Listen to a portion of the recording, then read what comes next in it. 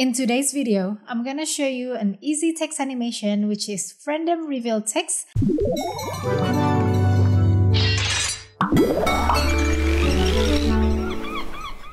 Just a quick introduction, I have this background template from Motion Doc.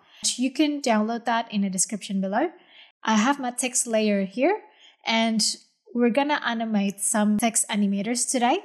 So if you open your text layer and then go to animate and then click on the arrow and then choose position. And then I'm just gonna adjust the Y value. So I'm just gonna bring it down like that, like 51, it's all right. I'm just gonna name this to position.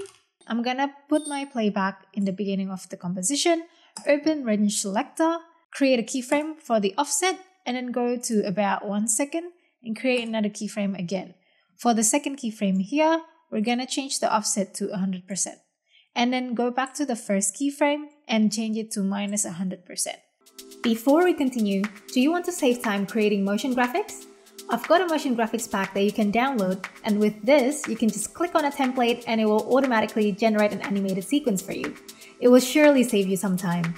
The cool thing is, you can customize them all too. Check out the link in the description below to download.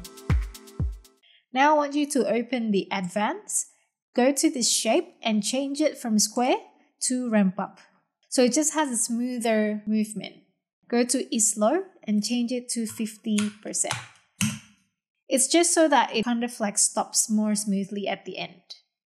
Now once you're done with that, I'm gonna close this and I'm gonna go to my shape tool here, my rectangle tool, and I'm just gonna create a rectangle just below the text and I'm gonna name this matte, so that's gonna be our matte. And then I'm gonna hit T on this matte layer and I'm just gonna turn it down just so that we can see the text behind it. The reason is so that I want to make sure that this rectangle doesn't overlap with the text layer. So as you can see here, it overlaps a little bit. So I'm just gonna move it down a little bit just below the text. And then we'll bring the opacity back to 100. And then click on your text layer and under the track matte here, I want you to change it to alpha inverted matte. So basically what it does, this rectangle acts as a inverted matte for your text layer. Whatever goes behind the rectangle will not be visible. So you got your reveal text already. Now I want to show you this one trick to randomize your text animation. So if you go inside the text layer under advanced, and then there's this selection called randomize order.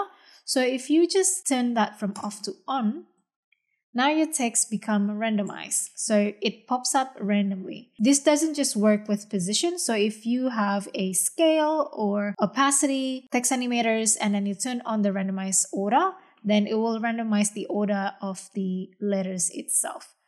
Now, after you do that, you can still adjust the random seed here. So say I want the R to kind of pop up first. So I'm just gonna go back around here and just kind of like scribble through until I see where the R pops up first. So I think that might work better for me. So that's how you create random reveal text. So that's a really quick tips for you and hope you enjoy it. I'll see you next time.